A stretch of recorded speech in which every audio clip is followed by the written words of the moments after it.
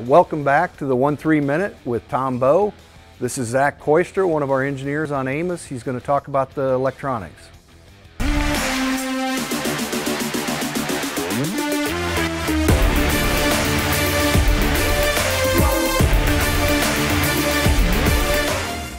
So I'm here today working on the Amos electronic systems. We're putting together a test fixture that we're going to send over to our controls guy.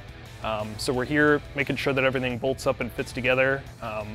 So this system is going to be way different than our first Amos prototype. We've got much bigger motors, much bigger controllers, and therefore more heat rejection pumps and cooling to make sure that everything works. So we just want to put together a test fixture to make sure that everything works, everything's serviceable, everything can fit together, all our bolt clearance and tool clearance works out the way that we're intending to on the final product. So that's what this test fixture is going to help us do. So we're going to go through and we're going to make sure we get all the large cabling and the large coolant hoses put together, put it down on this table, and then send this over to the controls guy later this week.